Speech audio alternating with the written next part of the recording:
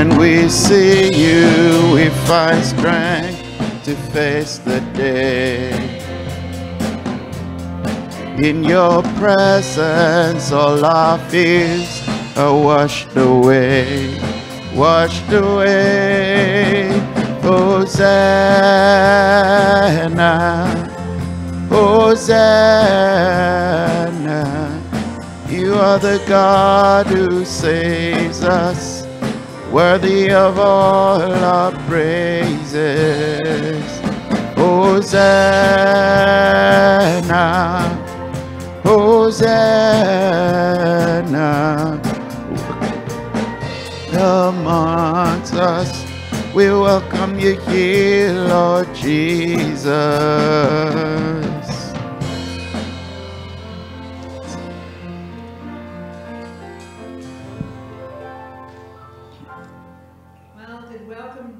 Church family, to another beautiful snowy day in Sault Ste. Marie. This is the day that the Lord has made. Let us rejoice and be glad in it. We also welcome those of you who are viewing with us online this morning. We pray that as you minister and worship with us, that your hearts will be touched and open to receive what Pastor Steve has to say for us later on. We also welcome Pastor Benny and Thelma, who are on vacation. We know that it's really hard for you to be in Florida and on a cruise at this time. So just know that the parking lot did get plowed. We got more snow. But we want you to enjoy yourself and relax and have a wonderful vacation so that you can come home refreshed in your spirits and in your bodies that you have this time together. So God bless you, Pastor Benny and Thelma, as you have your vacation. You may be seated. So last year, at about this time, at Christmas, a friend of mine gave me this book. It's called Then Sings My Soul. It's 150 different stories of the world's greatest hymns. And I know sometimes we think that hymns are a thing of the past, but they are not. They are the solid parts of which are foundations for our own faith. And the new music that we sing is so uplifting and glorifying to God. And so as we partner together with also the hymns and the choruses that we sing. So this one that I was reading about this week is called Blessed Assurance. And I'm sure that as I say that, most of you know what that means. But in 1873, Fanny Crosby and her friend Phoebe Knapp wrote this song. So if you know anything about Fanny Crosby, you'll know that she was blind from the time she was a very small baby.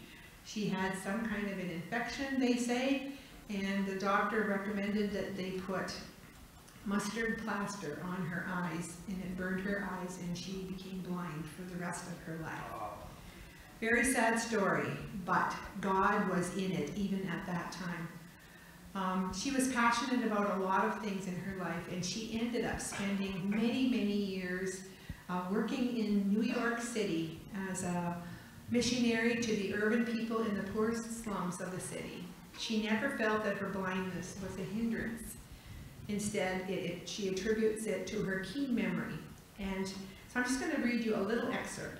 One of Fanny's dearest friends, Phoebe Knapp, while Fanny lived in the Manhattan slums and worked in the missions, Phoebe lived in Knapp Mansion, a palatial residence in Brooklyn, where she entertained lavishly and had very extravagant things in her home, but Fanny was always a frequent house guest.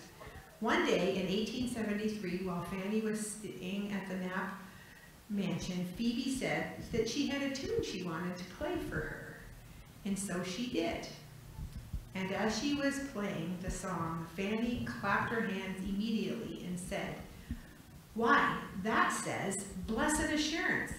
She quickly sat down and composed the words, and a great hymn was born. So let's sing together, Blessed Assurance, Jesus is mine.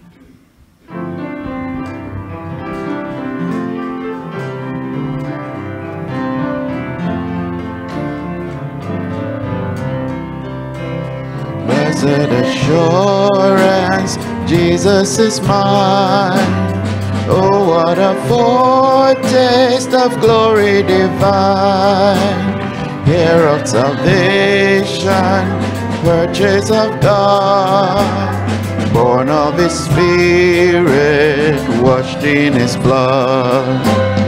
This is my story, this is my song, praising my Savior all the day long. This is my story, this is my song, praising my Savior all the day long. Perfect submission, perfect delight, visions of rapture now burst at my sight. Angels descending bring from above echoes of mercy, whispers of love. This is my story, this is my song, praising my Savior all the day long. This is my story, this is my song, praising my Savior all the day long. Perfect submission, all is at rest. I in my Savior am happy and blessed, watching and waiting, looking above, filled with His goodness, lost in His love. This is my story, this is my song, praising my Savior all the day long. This is my story, this is my song, praising my Savior all the day long. One of the quotes that I also read in that book was that she said that the very first thing that she sees is going to be the face of Jesus. Isn't that wonderful that she would do that? So let's stand together as we continue worshiping and praising God.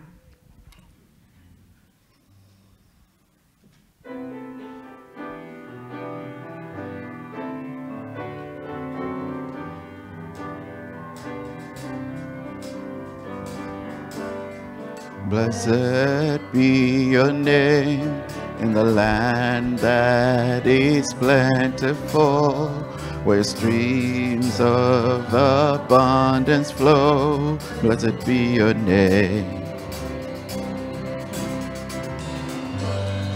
Blessed be your name when I'm found in the desert place. Though I walk through the wilderness, blessed be your name. Every blessing you pour out, I'll turn back to praise. When the darkness closes in, Lord, still I would say, blessed be the name of the Lord. Blessed be your name. Blessed be the name of the Lord. Blessed be the glorious name.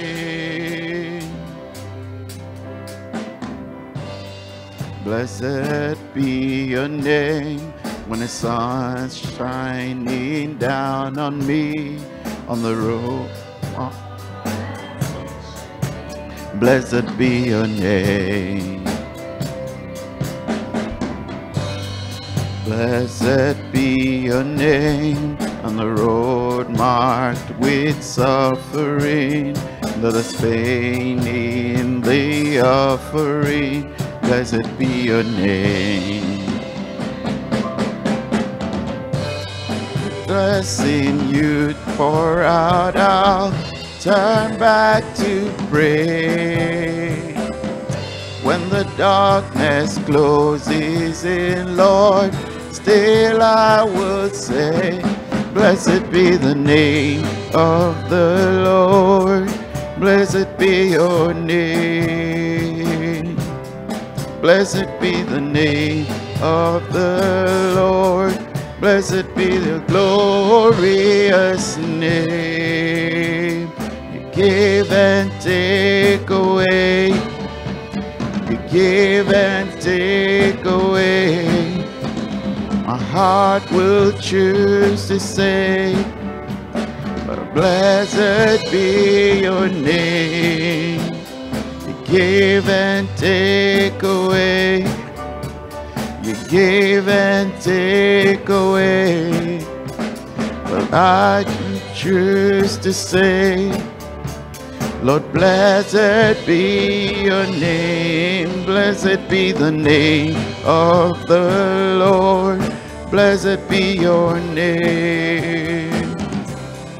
Blessed be the name of the Lord. Blessed be the glorious name.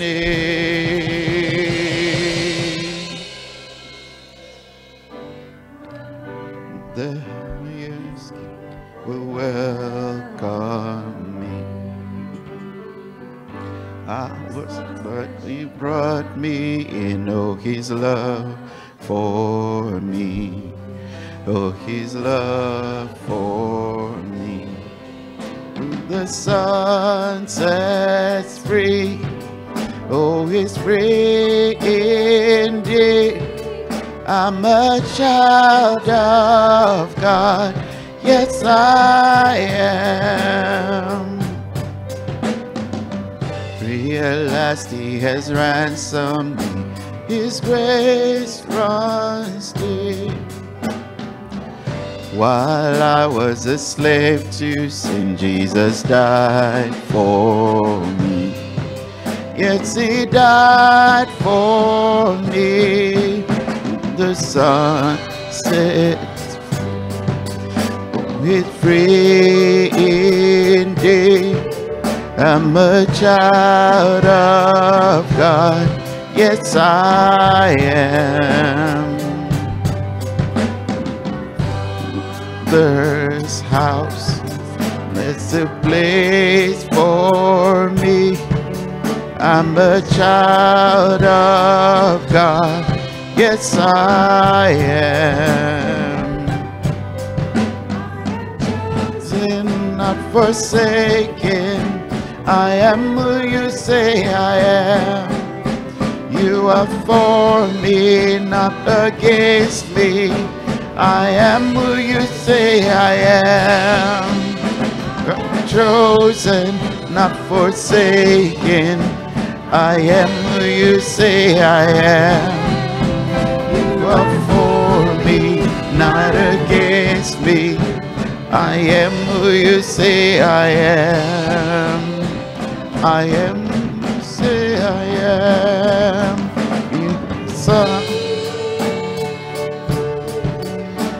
The child of God.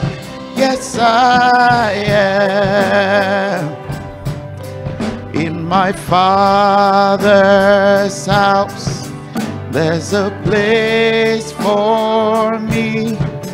I'm a child of God. Yes, I am. The splendor of the King. Clothed in majesty, let all the earth rejoice, all the earth rejoice. He wraps himself in light, and darkness tries to hide, and trembles at his voice, and trembles at his voice. How great is our God?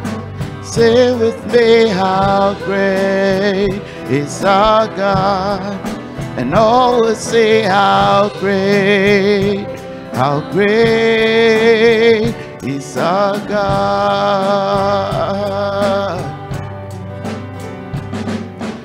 Age to age he stands, and time is innocence, beginning and the end, beginning and the end. The Godhead three in one, Father, Spirit, Son, the Lion and the Lamb, the Lion and the Lamb. How great is our God? Say with me, how great. And always say how great is our God.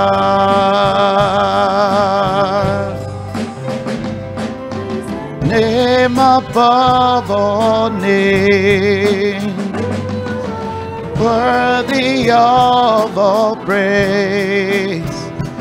And my heart will sing how great is our God. His name above all names, worthy of all praise, and my heart will sing. First of all, we have a seniors luncheon coming up in February, and it's going to be a fun activity. And the topic is caring for those that we love. And Marilyn Burmaster is going to, our Pastor Marilyn is going to be in charge of that service, and I know that you're going to have lots of fun. There are still some things on the bulletin board that need to be signed up for, food items and people to help in the kitchen or to set up. So if you could see that out on the foyer as well, that would be very helpful. You'll see that we have a bulletin insert this morning. And one of the goals of our church is to help those around us and to help those that, fill in the gaps where they may not have things and people in that. And so this morning, we're asking that you will assist us to help a family who has just moved here and has been coming to our church, and they are going to be getting their apartment on the 1st of February. So on Saturday, the 4th, we're going to be helping them to move in to their apartment. So we need some good, strong helpers to come, men or women. It doesn't really matter. You can help carry a bag or a grocery bag or something like that as well. So we're going to be meeting here at the church around 10 o'clock in the morning, and then going to their apartment with the things that we've gathered here. There's also a list of many items that they still need, that maybe you have something sitting at home that you've been thinking, boy, I wish I had a place to put that. We had a lady yesterday call and said, I've had a whole thing of Legos just waiting for somebody. So she's donating the Legos. Anyway, so if you can help us with any of these items, would you see me after the service? Or you can drop into the office or call the office this week. And if you are unable to help bring that yourself, maybe we can make arrangements for you to have it picked up at your home as well. So I know that as we minister to those around us who are coming from other lands to our church, how exciting it is that they're worshiping with us. And so we just want to help them out. At this time, one of our board members, Debbie Ramsey, is going to come and read the scripture and pray for the needs of our church.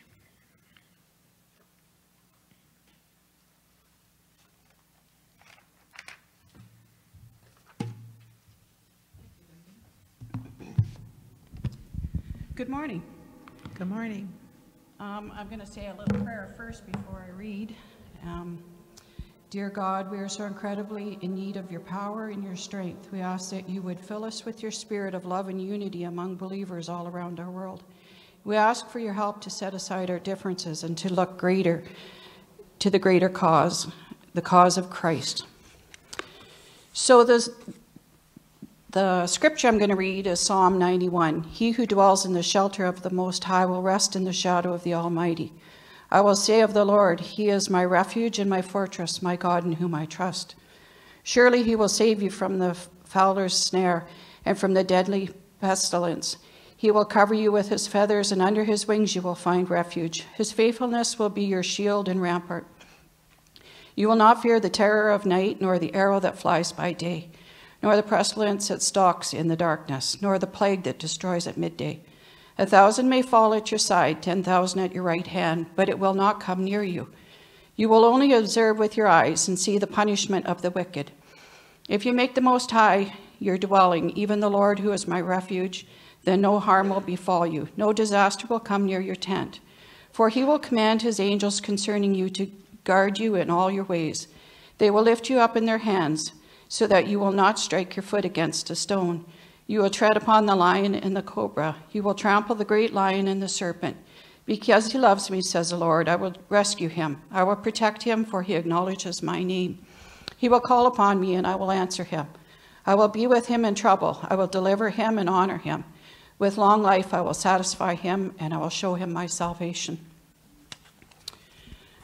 Father God, I pray for Pastor Benny as he's away with Thelma on a much-needed and well-deserved vacation. I pray for the leaders of our city, Father God, that they would come forward and unite the churches and the needs that we need in our city. Father God, we pray for Marlene Smallpiece, cousin Betty Lou, Julie Reed, Randy Reed's daughter-in-law, Betty Woolley, Diane Fournier, the Ukraine, and we pray for the Sven Tassin family. Sven's sister-in-law passed away last night. We pray for his brother and his family.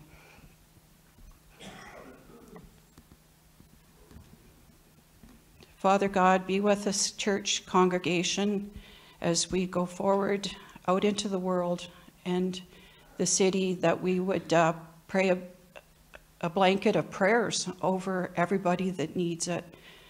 I ask all of this in Jesus' name. Amen. Thank you, Debbie.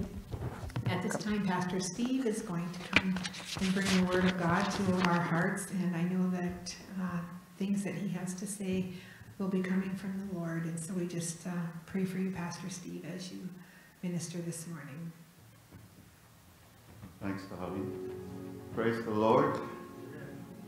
I hope you don't mind that I'll be standing here this morning. I want to be able to look into your eyes.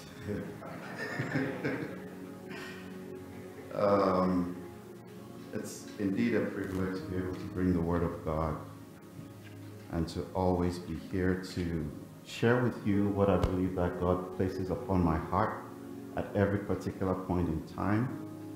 And so let us pray. Father, we thank you because we know that we are gathered unto you and not unto any man. Your word makes us to understand that wheresoever 2 or 3 are gathered, there you are with us. And so, God, because we know you are here, we pray that your Holy Spirit will speak to us. Your Holy Spirit will touch each and every one. And Father, by the end of today, we would have received your touch. We would receive a unique anointing upon our lives. We will receive that which only you can give in the name of Jesus. In Jesus' name we pray. Amen. Good. So, 2 weeks ago, Pastor Ed preached, and he talked about, I think his topic was, let's talk about worship. And he did say a lot of things. During the message, I sent a text to Pastor Ben. I was like, Pastor Ed is preaching my message already. so I'm like, oops. But you know, the beautiful thing is when you know you receive something from God and somebody else received something from God and is preaching the same thing, you know, oh yeah, I'm still hearing God. And that's always a cool thing, you know. So that encouraged me. And then last week, Pastor Ben preached about how to get the millennials in, which happens to do with how we reach the other generations that are not here. And so today, because Pastor Ed already preached my message, I'm just going to preach the part that he didn't preach that day, okay? So today, in thinking about how, you know, it's a new year, and of course it's a theme where we start making New Year resolutions. We start thinking about what do we want to achieve this year? What is the bigger goal? And for some of us, it would be something financial. For some of us, it would be marriage. Me. For some of, for some of us, it would be, you know, whatever the bigger goal is, starting a family, having, going on more vacations, making sure that we love our wives more or treat our husbands better, and whatever it is. But, you know, thinking about it, I'm just like, what do I want? What's the most that I want for my life this year, apart from the one I already mentioned? And I just thought, I want to be that guy that God can always look at and say, I know Steve is there. He's got my back.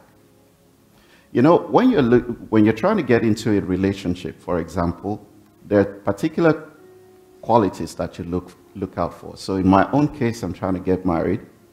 And one of the first things is I'm looking for a woman that was born a woman. Yeah, need to clarify that. And then two, someone who has the capacity to love and share and make me feel alive. That's something that we all look out for, especially when we're starting, you know, this exciting journey about marriage or relationship, whatever. And then the third thing is someone who would help you build a future that you desire. Now, for all of us, we all have a particular future that we desire. We all have, you know, that bigger dream. So while you are with someone that you love, you know, somebody who you know loves you and cares about you, you also want to be sure that this person can entirely support the future or the big dream that you have. The Bible says that can two work together except they agree? You know, so there has to be some level of agreement. There has to be some level of, you know, us working on something together. And unfortunately, that's what happens in many relationships where people love themselves, they care about each other, but they're not working on anything together. And so it seems like they get bored and they think the next thing they need to do is get out of the relationship, is because there was never something, you know, that bigger dream that they should be building together. And so it gets boring and they think the next thing to do is get out. Am I making sense this morning? Right? Good. So these are three things.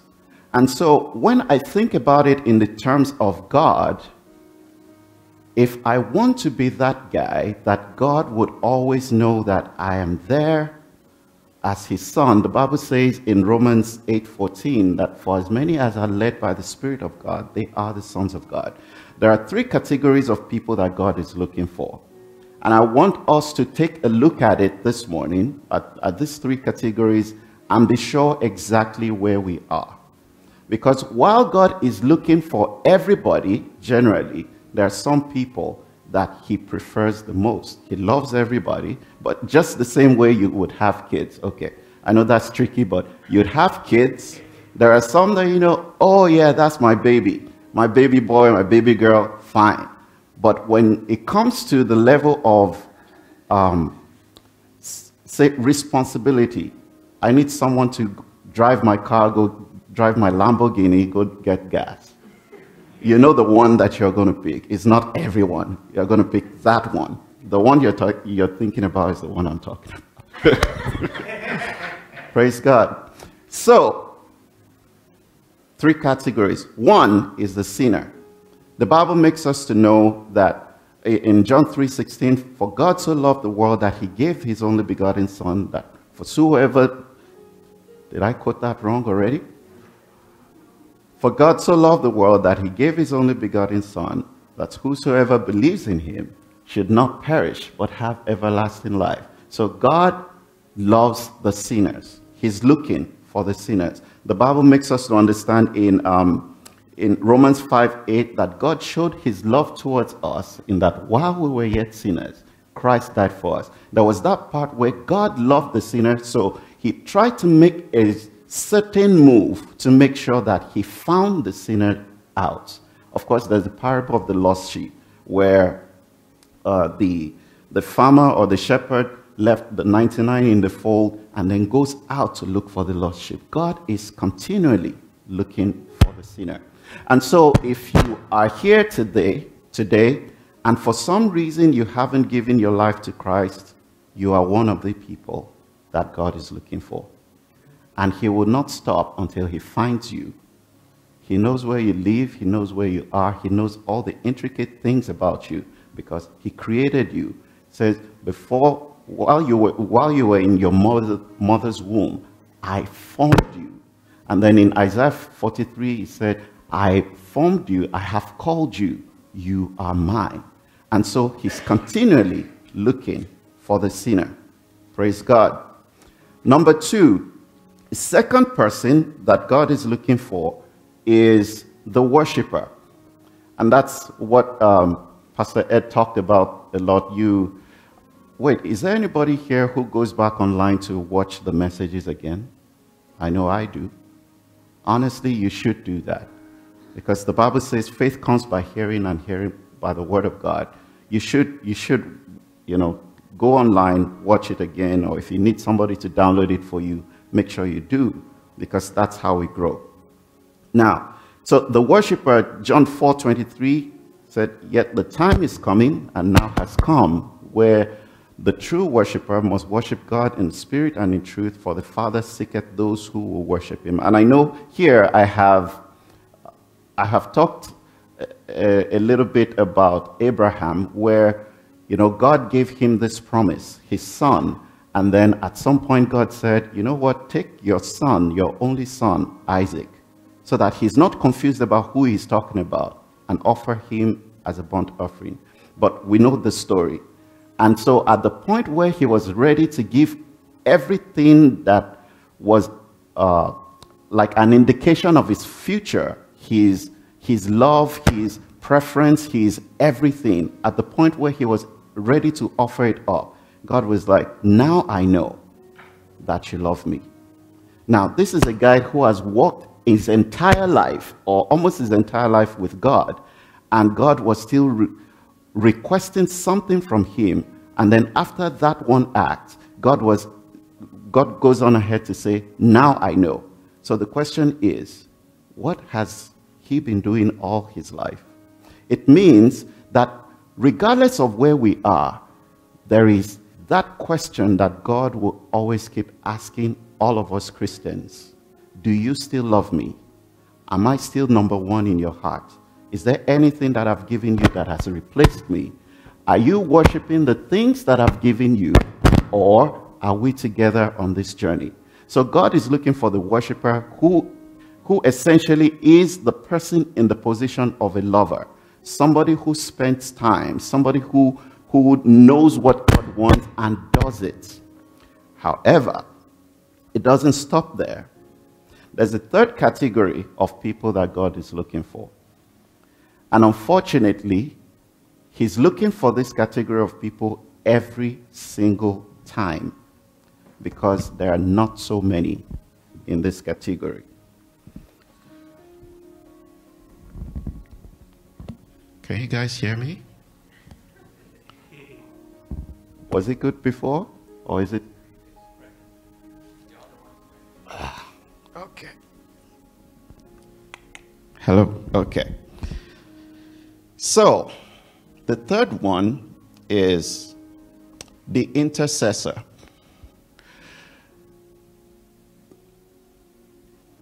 Unfortunately, when we're born again, we become saved. It gets to a point where we become lovers. We know and do everything God wants us to do. But, just like the way I use the example of the position of responsibility, when you have that child that he's going to handle business, he's going to do everything that I need him to do when I'm not there. That is where the intercessor comes in, because the Bible makes us to understand that the heavens belong to God, but the earth he has given to the sons of men. And so whenever God needs to do something on earth, he needs the partnership with other human beings. because he will not violate his own principles just because he is God of all.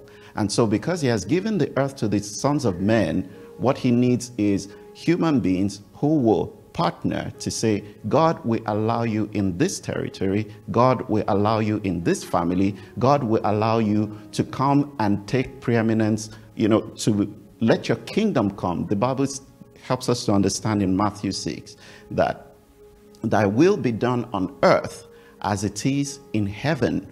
Now, God will not just do his will on earth until he has human beings who will partner with him. Are we together?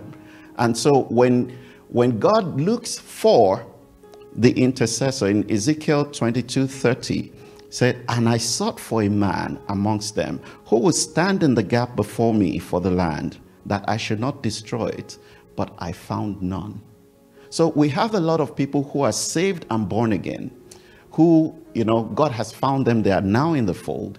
We have a lot of people who are not stepping out of the fold because, they're the love of God. They worship God. They do the things that God wants them to do. But there is that other category of people that helps God expand his kingdom. Our Father who art in heaven, hallowed be your name. Thy kingdom come. Thy will be done on earth as it is in heaven. So the next category, the category of people that pleases God utmostly, are the ones who not just stay with God, but helps God work. And because God has given this earth to the sons of men, he's not looking for those who will just come in the kingdom and just sit down and marry. The Bible makes us to understand that the kingdom of heaven is not of meat and drink, but of righteousness, peace, and joy in the Holy Ghost. Amen? Are we together? And so when God helps us to see that it is not just for us to come in and enjoy, it is also for us to come and do the Father's business. When Jesus was going, he said, occupy till I come. What is that occupation? Expanding the kingdom of God. The reason he's given us authority over snakes and scorpions and over all the powers of the enemy is in order for us to be able to expand his kingdom. So when you speak to the next person that you're talking to, are you just whiling away time, or are you on the Father's business? When you look at your family, when you look at your kids and you see things going, wrong, what are you doing? Are you expanding the kingdom by praying the will of the Father over that child or over that territory? Or are you just hoping that something will change?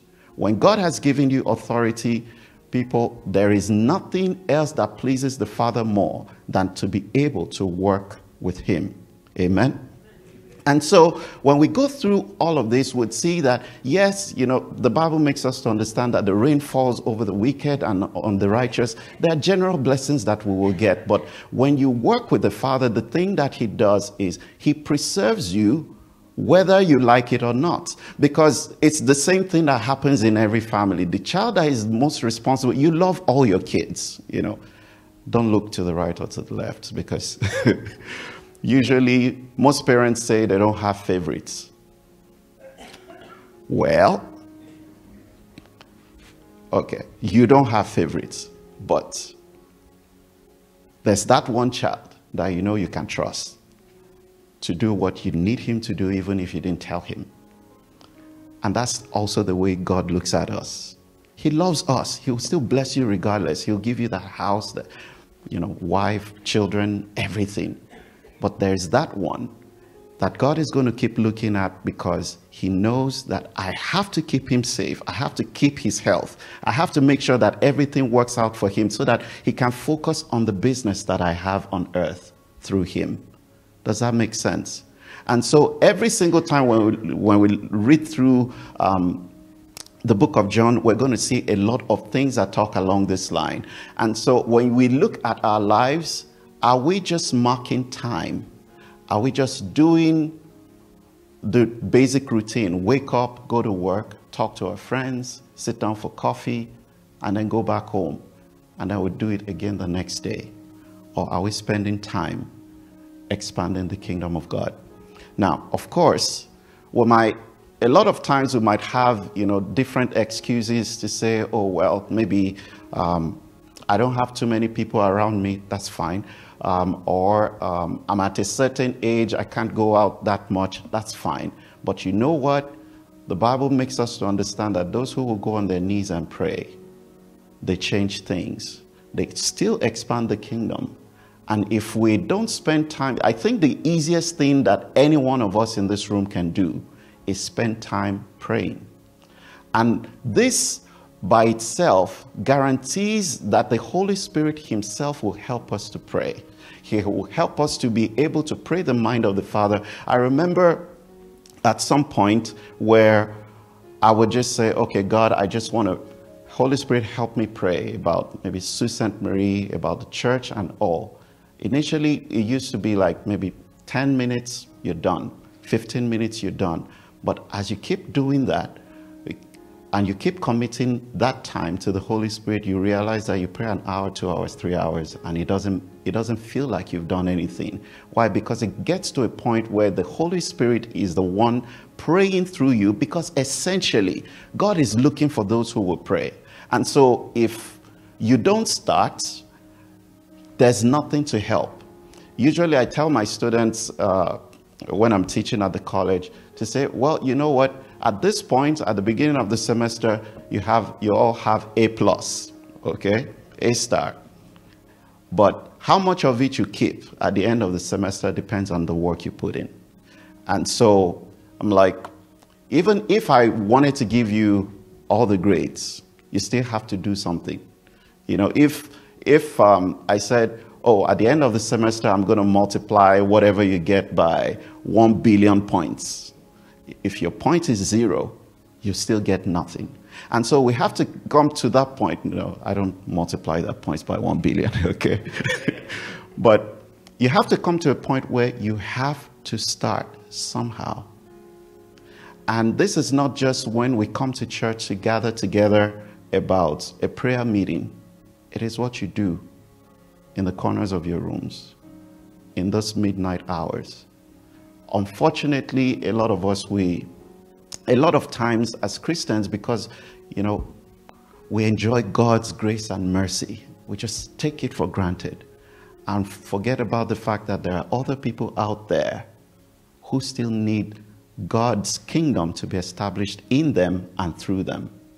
And so in many cases, we forget. But of course, when we intercede, which is one of the things that I really want to do this year, I want to be that guy who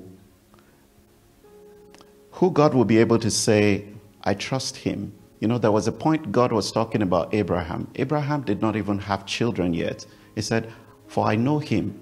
I know he will command his children after the way of the Lord. This is a person who hasn't done anything. And what happened to Abraham? Now all of us, because of the kind of relationship and the expansion of God's kingdom, of God's agenda that he helped with, now we're all blessed, you know, by God through Abraham. What did Enoch do? The Bible says that Enoch walked with God. But before he walked with God, and he was no more, for God took him up to heaven. And the Bible says that, but he had this testimony that he walked with God. You know, that was what the Bible says in Hebrews. What happened with David?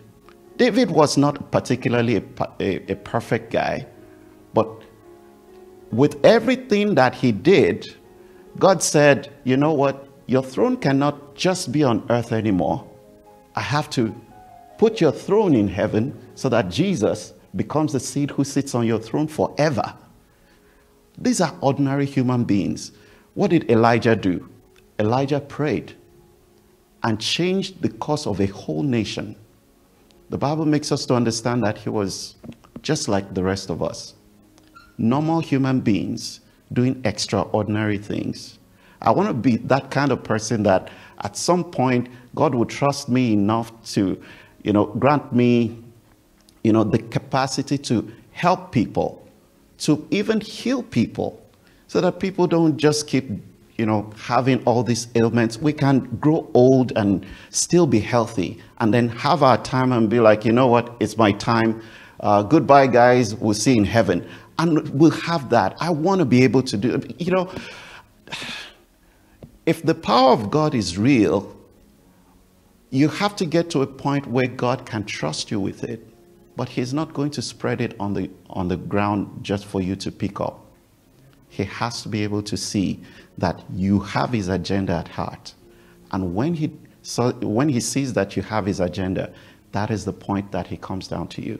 That's the point that he can trust you with a lot more anointing, a lot more capacity. Whether it's money that will help you increase that agenda or whatever the capacity is, he will give it to you, because he's the one that will ensure that you produce and bear fruit that last. That is who God is looking for. So depending on what category you're on or you're in, the sinner, God is looking for you. And it's to your own advantage that you give your life to him. You're already in the kingdom. You're doing the things that the Father loves. Keep doing it, because that way he sees that you're his son. But on the higher level, pray. Expand his kingdom. Spread the gospel. If you can't do much, you have some resources to commit to the gospel. Let everything that you are, everything that you will ever dream to become, be expanding the agenda of God. And from that level, God can look to the earth and say, I know Steve is there. I trust him, because everything that I need to do right there, he's going to do for me. And I pray God will help us in Jesus' name. Let us pray. Father, we look to you. Help us. Help us to be more kingdom-minded this year. Help us to live in such a way that you can trust us with more. Help us to know that at this point in time, you're looking for men who will stand in the gap. That you will not destroy our city, that you will not destroy our homes, that you will not destroy our children or even our country. Help us to be in a place and a condition of heart where you can commit more to us. In Jesus' name, amen. Praise the Lord. Thank you, Pastor Steve. Let's stand this morning, and we're going to sing our final song for us.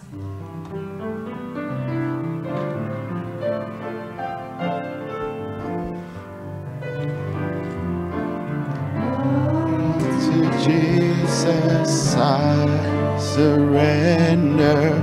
Oh, to him I freely give. I will ever love and trust him in his presence daily live. I surrender all. I surrender all to thee, my blessed Savior. I surrender all to Jesus. I surrender. Humbly at his feet I bow. Worldly pleasures all forsaken, take me, Jesus, take me now. I surrender all. I surrender all to thee, my blessed Savior. I surrender all to Jesus. I surrender. Make me Savior, wholly thine.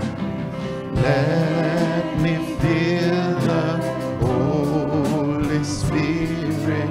Truly know that thou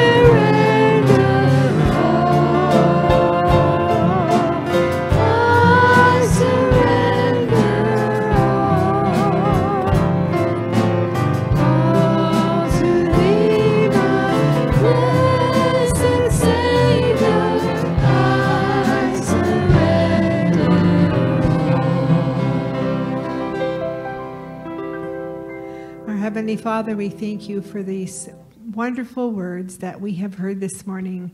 The challenge to our hearts, Lord, to be your children, to be workers and to be witnesses everywhere we go, Lord. We just, as this hymn says, Lord, I give myself to you. We pray, Lord, that as we go our ways this week, that you will bring us opportunities to share the good news of the gospel, to participate in helping those around us. And we thank you for Pastor Steve this morning and his words that he's heard from you and that he has spoken to us, that we may be challenged as we walk this path together as a family of God in this church. And we'll be careful to praise you, Lord. Bless us as we leave this place. Keep us safe and bless those who are grieving, those who have sickness and sadness, Lord, in their lives. We pray that they will hear the words of these songs and of this scripture, Lord, that their hearts will be drawn to you, that they will be your children. In Jesus' name we pray. Thank you for that. Amen. You may be dismissed.